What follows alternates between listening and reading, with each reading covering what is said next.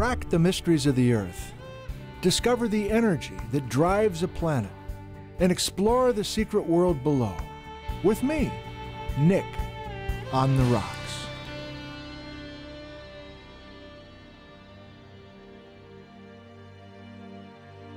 The south flank of Mt St Helens, an amazing symmetry to a cone volcano.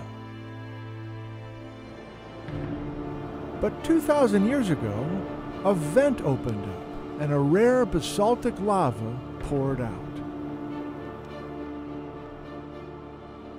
There's plenty of mystery left in geology. Like, why did this ropey fluid basalt come out of Mt St Helens? Nobody has an answer for that. These ropey, pahoehoe-like structures are more reminiscent of Hawaii than the high Cascades.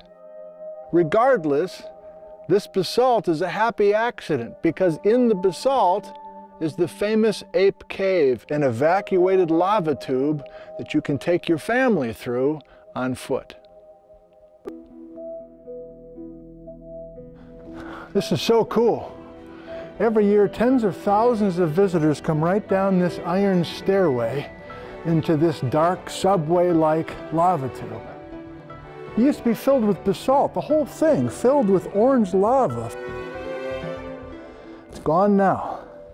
The upper cave, the lower cave, Ape Cave. After discovering the cave in 1950, Lawrence Johnson told his Scoutmaster friend Harry Reese about the discovery.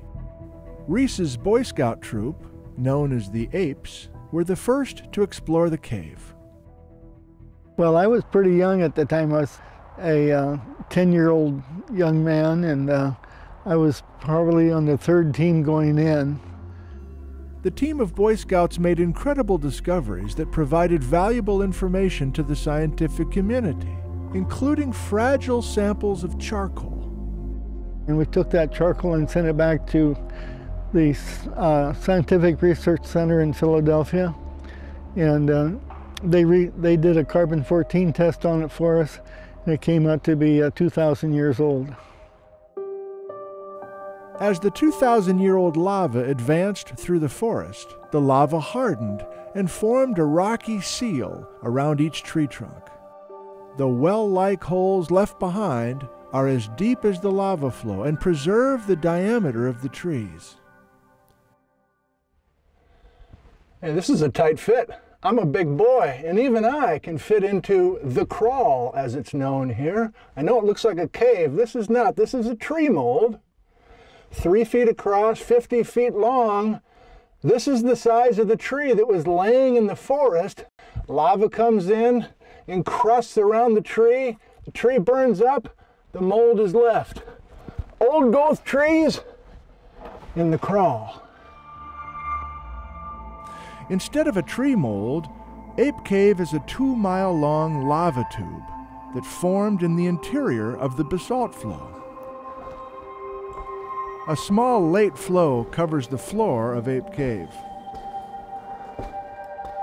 So the geometry on these walls of Ape Cave are really amazing. And do we really know what this cave is all about? Like, this is not limestone that's dissolving in water, right? Instead, we had 2,000-degree Fahrenheit orange lava flowing down the slope of St. Helens, and a cooling crust formed on the sides and the top and the bottom of that river of orange lava. And so now we're looking at the details from long ago.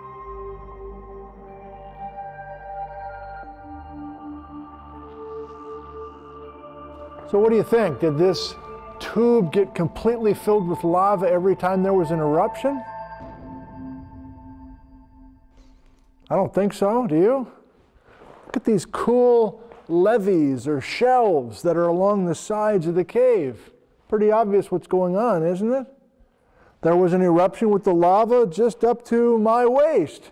There was another eruption where the lava was halfway up the wall, laying these shelves along the sides of Ape Cave.